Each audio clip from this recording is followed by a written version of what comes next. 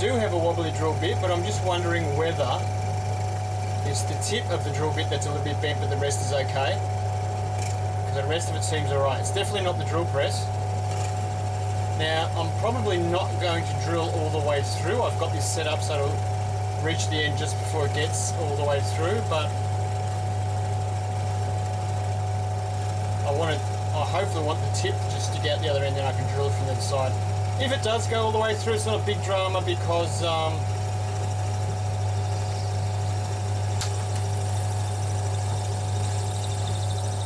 if it chips out, if it tears out at the other end, it doesn't really matter.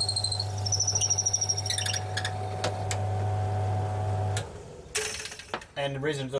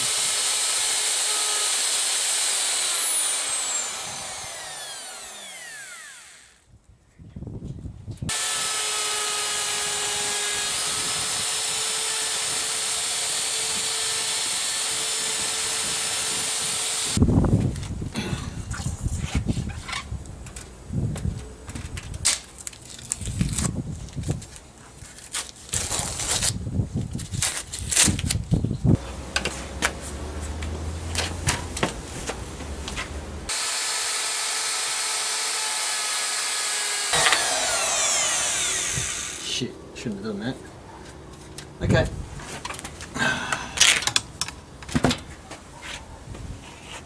I took a little chunk off my template. This is a template that turned out to be a dud anyway, so it's okay, but you shouldn't have, yeah, never take it out while it's still spinning.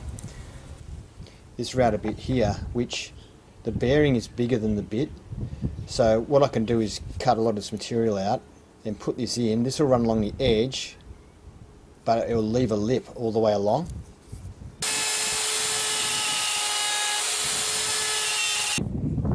This is the ridge I was talking about, which is looking really nice.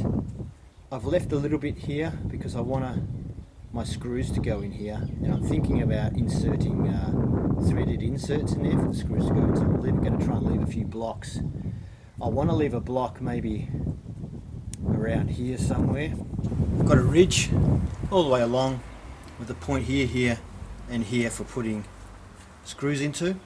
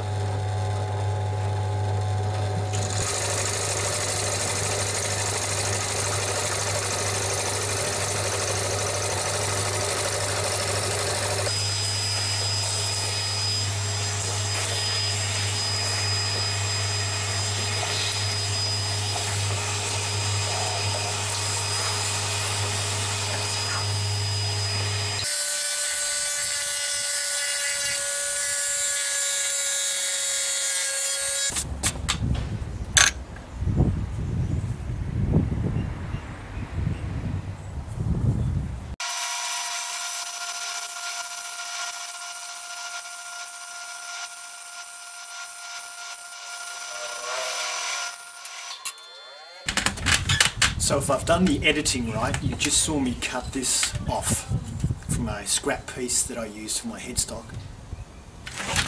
So that's what we're going to use for the hatch. The first end, what I'm going to do is just now put my template on to get that shape, the first end. The second end, when I do it, once I've done this, I'll put this like a little bit further up so it's bigger than it needs to be, cut it to that shape, and then gradually sand it down until it fits. That way we'll get a tight fit, I hope.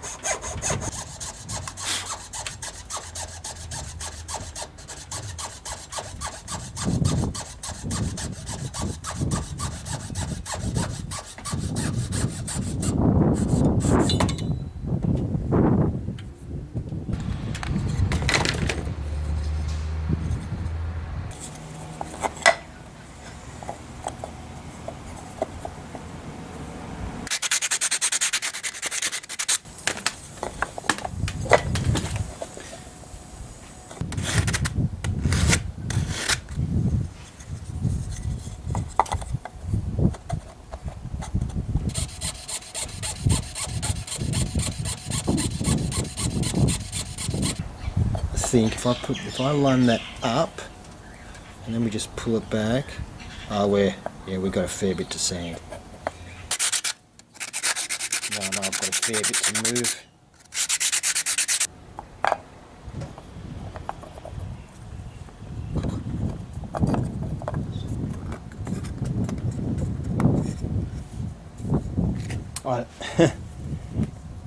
I don't want to push it all the way down because I don't think I can get it out again.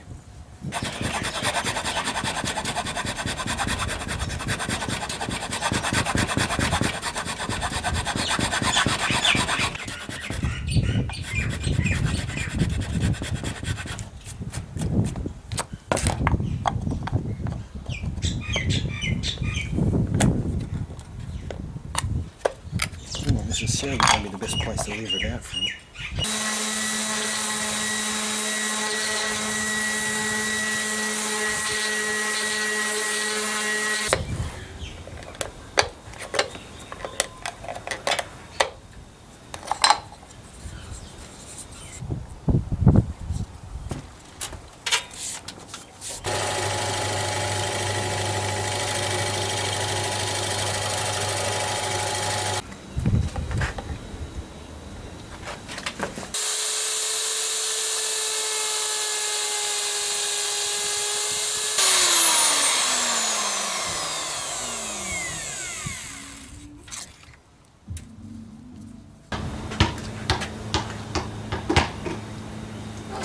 Jesus.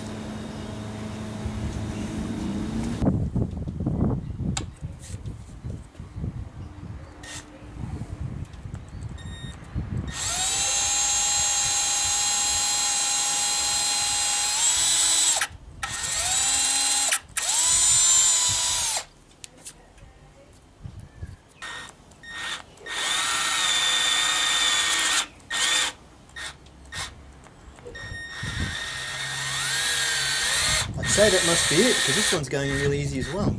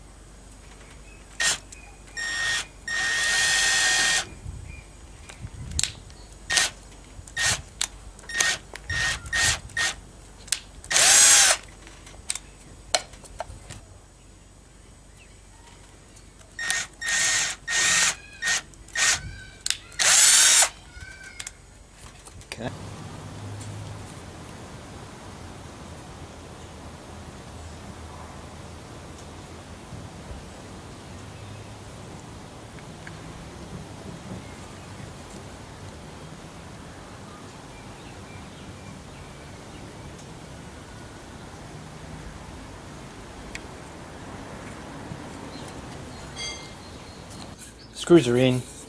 I'm quite happy with how it looks. It looks fairly professional. They go in alright, and I can always change these if I think these buttons sit too high, which I kind of do. I think they sit a little bit high. I can swap them over because they're bolts, they're not screws, and because as long as I get 3mm bolts, I can put any bolts in here. So that's another advantage of using sort of nutserts and stuff like that. I think I might have a major problem. Whenever you try something new, it's a bit of a risk, and using spotted gum was a risk. I originally had this little bit of a gap here, which was just due to the sanding, not being quite matched. But now it's getting bigger, and it's on both sides. I've got this line. If you look at the back here, I had like a little bit there, but now it looks bigger, and now I think it's spreading down. I think that the maple here is breaking away from the spotted gum. And this line here, there really didn't used to be a line on this side at all. So I think what I'm going to do now is I'm going to fill this with sawdust and flood it with super glue, and hopefully we can stop this from going any further. It's always been my intention to fill this with sawdust, and I was going to leave it to the right to the end before I do the finishing, but I think it's getting worse. So I need to, because that there where my finger is there, that wasn't open before. So I need to do this straight away as an emergency.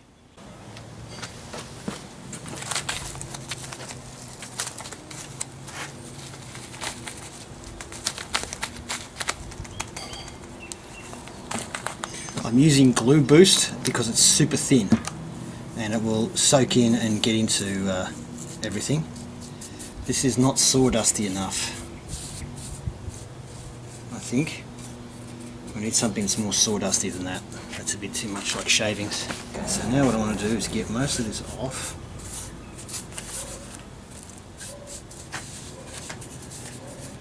Now I'm going to flood it with glue, and then I'm going to put more sawdust on it.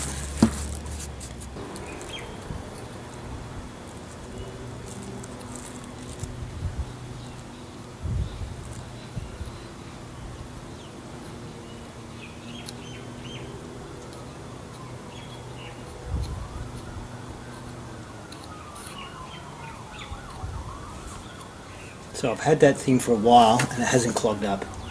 It's been really good, and then all of a sudden now it decides to clog up.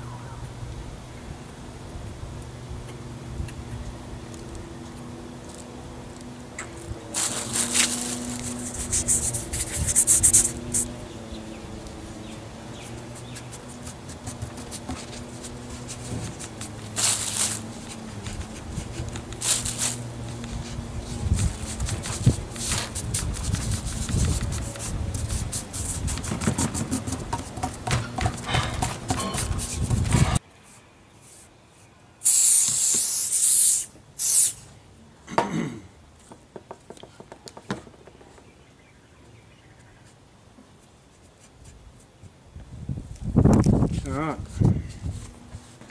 I hope you enjoyed that, and if you did, please consider giving it a thumbs up. If you'd like to see more, please consider subscribing to Cheapskate. Have fun.